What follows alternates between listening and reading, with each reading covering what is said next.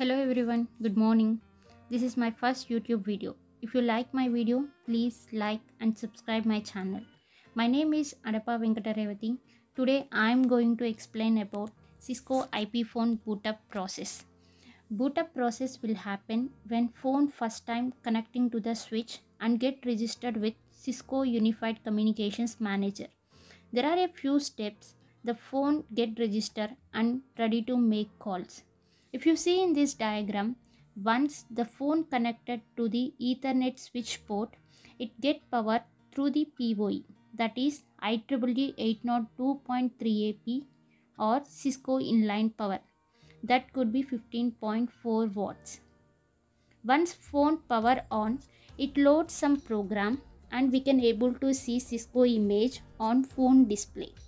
After that, the switch will send VLAN information to the Cisco IP phone through CDP, Cisco Discovery Protocol mechanism. This is for Cisco devices. Means if phone and switch both are Cisco devices, the protocol mechanism will be CDP.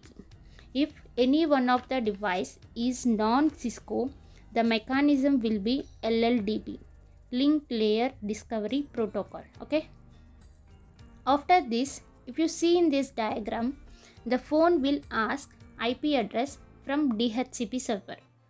Every time any network device getting IP address from DHCP server, there will be a process happen that called as DORA process. Discovery, offer, request and acknowledgement. We'll discuss this in later video. Actually, DHCP server offer an IP address and also few options. Those are default gateway address, DNS server information, DNS address, and also it offer a unique address, that is option 150.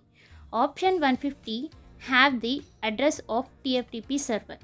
Some people have doubt about option 150 and option 66, right? Option 150 provides list of TFTP server addresses and it is a Cisco proprietary. Option 66 provides single TFTP server that could be IP or host name and it is IEEE. Okay. If you see in this diagram, once phone get option 150 from DHCP server, it will request configuration files from TFTP server. So what TFTP server will do? It will give configuration files and firmware files to the phone. Sometimes the phone will not take configuration files from TFTP server.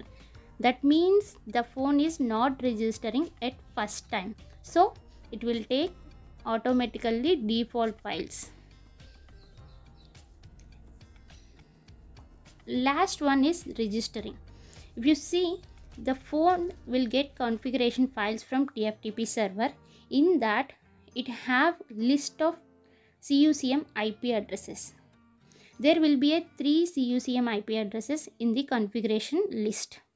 So the phone will get registered in one of the call manager in that list. So finally phone get registered and get ready to make calls. This is the summary and thank you for watching. Please like, subscribe my channel. Thank you. Bye.